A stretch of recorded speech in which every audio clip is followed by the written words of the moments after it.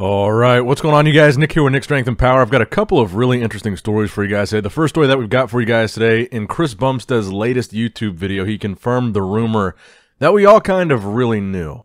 A, he's no longer working with Ian Valliere as his prep coach for the Olympia this year. And B, he reveals who his new coach is. His new coach is Ramy. Now, Chris says in that video that it's not a secret. Me and Ramy are working together now. We've been together for a few weeks, and we started talking in August officially. So I don't know how long exactly it's been. I feel like it's been a little bit longer than that because, kind of like he alludes to by saying that, it hasn't really been a secret to people behind the scenes. A lot of people knew that he was working with Ramy. They wanted to keep it under wraps for whatever reason. Like I said, Generation Iron was just with Ramy, and I believe that they were there filming Chris for that documentary they're doing about Chris. And I first heard that he had started training with Ramy, it seems like a few months ago. So we already went over the reasons why he stopped working with Ian in the last video. Essentially, to sum it up, both him and Ian are Olympia competitors. They're both competing the same weekend, different categories. And Ian prepping Chris, I think, took away a lot from Ian actually focusing on his own physique and his own presentation, and him having to also compete at the Olympia, worry about peaking himself while focusing on trying to peak Chris. So I think it's certainly going to be beneficial to Ian as far as how Ian looks at the Olympia, and I think it's going to be beneficial to Chris as well, because let's be honest, Ian is really a bodybuilder first, and I would say probably a coach second or third. Ramy is a coach first. He's got decades of coaching experience. He's coached and peaked some of the best physiques we've ever seen on the Olympia stage, including Phil Heath, including Derek Lunsford, including Hadi Choopan, just to name a few. Admittedly, though, I don't know how many classic physique guys he's worked with, but I really don't think it's going to be an issue, him working with Chris, and I think it's going to be interesting to see what kind of package they put together, because we've seen so many really good versions of Chris over the years.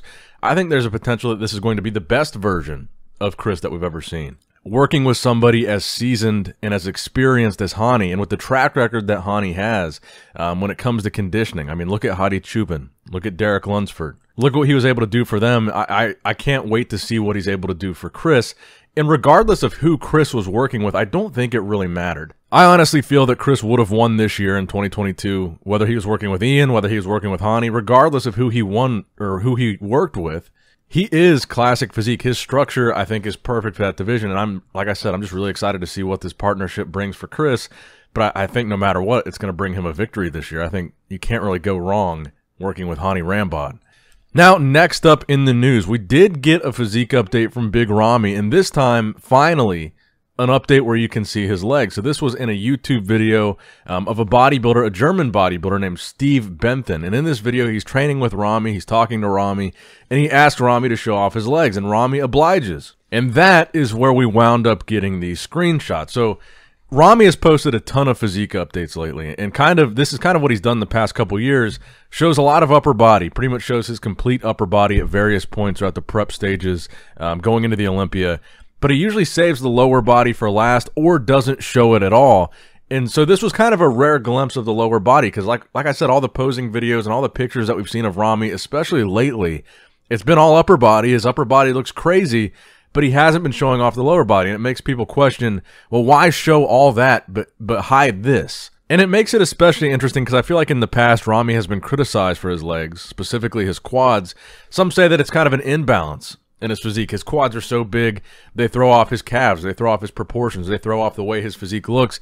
And then some people also say that the detail and definition is lacking in his quads. The separation in his quads is not what it used to be. Some have said his quads look lumpy, especially in recent years. So it has kind of led to some speculation as to why he does choose to not show them, especially during this prep where he seems to be looking so good. Now, in these pictures, the brief glimpse that we can see, I think his quads look really good. You can see separation in the quads, obviously. You can see they're massive, obviously. And you can also see some pretty significant vascularity. And I kind of want to remind people that going into last year's Olympia, the narrative with Ramy was that he basically didn't train for the majority of the year because of some of the personal issues that he was going through.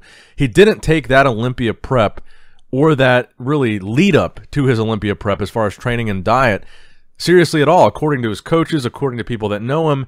And they say really that the majority of the year he did not even step in a gym. He did not train. This year, apparently, he has been training since the last Olympia ended. He's been training this entire year through nonstop, focusing on the Olympia. So supposedly, the fact that Ramy looks different in these updates can be attributed to the fact that he is doing something different. He is actually training for this show year-round since the last show ended. And I think that's really what we see in Ramy's physique. That's why we're all so impressed. That's why we're all saying these updates look so good. That's why he looks like he's so on track, because he is. I think it's that simple. Ramy is doing it different this year, and he's got a different mindset. And I think both these two guys that we just talked about, Ramy and Bumstead both, I think the safest bet at this year's Olympia is that both Chris and Big Ramy are going to win another title. Ramy his third title, and Chris his fourth. And the final story that I've got for you guys today, the latest physique update from Michal Krizo at exactly 1 week out from the Prague Pro. So he will be competing in an IFBB Pro professional show next weekend, and this is his latest update, looking absolutely full as a house compared to how he looked for that Olympia Amateur where he earned his pro card. So this coming weekend is going to be the big moment for Michal Krizo. This will be what answers the question, how good is he really? Is he going to live up to the hype? Can he beat some IFBB pros on stage in this IFBB? Keep in mind he comes over from the IFBB Elite Pro. This is the big moment for Krizo. If he does not win this show, I think that will be a serious halt in the momentum that he's had, because right now people are already jumping the gun and talking about how Krizo could do at the Olympia. That's assuming that he wins this show to get to the Olympia. So this will be the first step, and it will be a major milestone for him if he does win this show. Because if he doesn't, like I said, I think that will be a huge halt in momentum. But if he does win this show, then I think it's going to be all aboard the Michal Krizo hype train going into the Olympia, because he is a true wild card. Because he comes from that other organization, we've really never gotten to see him on stage next to any of the top names, any of the big guys in the IFBB that we talk about today. We've never seen any of those comparisons. So how he looks next to them at the Olympia is really a complete mystery at this point. But first he has to go against whoever's at the Prague Pro, and I'm sure that competitor list is literally going to come out any day now. So make sure you subscribe and stay tuned, because as soon as that list comes out, I'm going to post it on the channel. And that's going to wrap it up for the video today, guys. Just a quick one. I hope you enjoyed it. Make sure you leave a like on it. Make sure you subscribe if you have not subscribed already. Click that bell notification icon. And as always, I love you guys. Appreciate you guys. Nick Strength and Power signing out. All right, guys, don't forget to click that like button and subscribe to this channel if you enjoy the content. Also, check out my Instagram at Nick Strength Power, my Facebook page, which is simply Nick Strength and Power, my secondary YouTube channel, Nick Strength and Vlogs, for vlogs and bonus content that you will not see on this channel. And consider subscribing to my third YouTube channel, Nick Strength and Pokemon, which is all things Pokemon and trading card games, completely unrelated to this channel. So if you're into that, give that one a look. And all links to merchandise and social media will be in the description box below. If you guys want a Nick Strength and Power t-shirt, that will be in the Shopify link below. Have a great day.